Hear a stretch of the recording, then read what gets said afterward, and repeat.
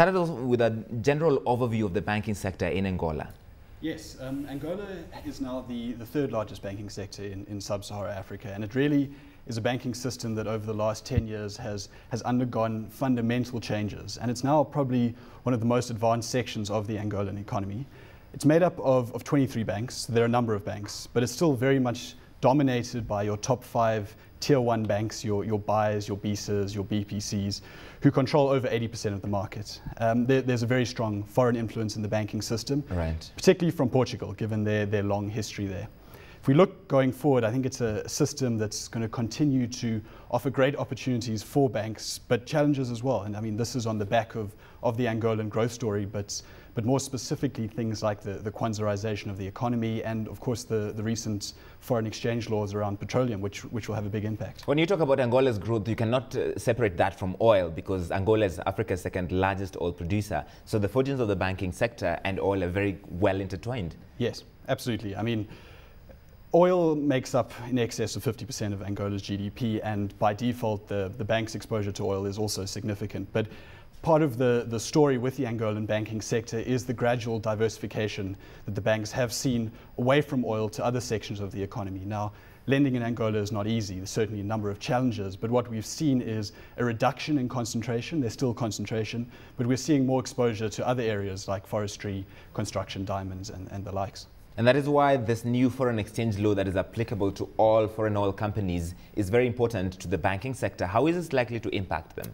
Absolutely. I mean, the new foreign exchange law, if correctly implemented, has right, the potential to fundamentally change banking in Angola. The reason it came about is in the past, foreign oil companies worked under a special dispensation where they could really bypass the Angolan banks. Yes. Going forward, they're going to have to move through the Angolan banks for their payments of suppliers and the likes. And what this will result in is significant dollar liquidity flowing through the banking system. This yes, is billions of dollars, and it will change the landscape and will offer opportunities, but there are a number of challenges that the banks will have to overcome. It is being phased in over 2 years. The first part was just implemented last month. Has there been any real critical changes? Phase 1 is the easy phase. Yes. You know, it's the receipt of taxes, which is about $12.8 billion. So, you know, those flows are less frequent and you know, not that significant. We'll see the major changes when Angolan suppliers are paid in dollars and kwanzas. Then we're going to see the very big numbers coming through. Right. And that's when they'll test the system and see if the banks are ready for these flows. What are any likely impact around liquidity and financial intermediation? Liquidity is going to be a massive issue. I mean, yes, the banking system has deposits of about $38 billion at the end of 2011. Now, if we just take the tax portion of that, that's an extra $12.5 billion. That money has to go somewhere. You know, it'll go out of the banking system and then come back in the form of deposits. So liquidity will be boosted. And of course, the banks are going to have to look to lend more. The banking system in Angola does not do that much lending because of the challenges associated with lending.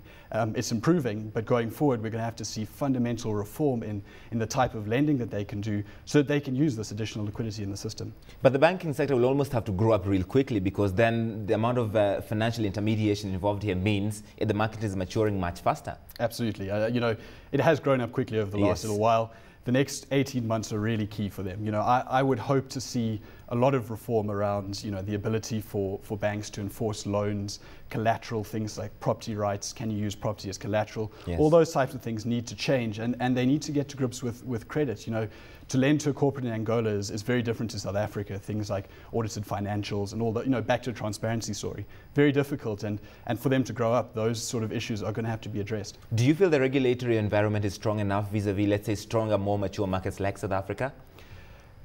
You can't compare, I mean, Angola's regulatory environment to South Africa yes, are worlds apart. But what we have seen are some very, very impressive and very comforting reforms over the last little while. And it's certainly much better than it was 2-3 years ago. You know, the challenges they felt in 2008 on the oil price shocks right, certainly spurred the regulator to increase regulation, to increase supervision, which is fundamental to avoid problems down the line. What are the challenges and opportunities in their outlook for this year? Well, opportunities, looking specifically at the FX law, upfront would be more from a transactional revenue base. Yes. There's going to be a lot of transactions through the banking system. That's a big opportunity. Looking further along, as the banks lend more and they are more innovative with their products, certainly the opportunities should arise there. Challenges, well, it goes back to what I referred to. I mean, difficult to lend. Another key challenge for the Angolan banks is the skill shortage. 27 years of war certainly makes it very difficult to recruit necessary skills. And if they can't do that, there will be obviously weaknesses in certain areas of the banks. But I feel, in my view, that these challenges, they're aware of them and they certainly are addressing them over the next 18 months. Is the Kwanzaa good for the economy? I believe the Kwanzaa will be good for the economy. It's part of a broader Kwanzaaization of the economy, which we saw start maybe 3 years ago. Yes.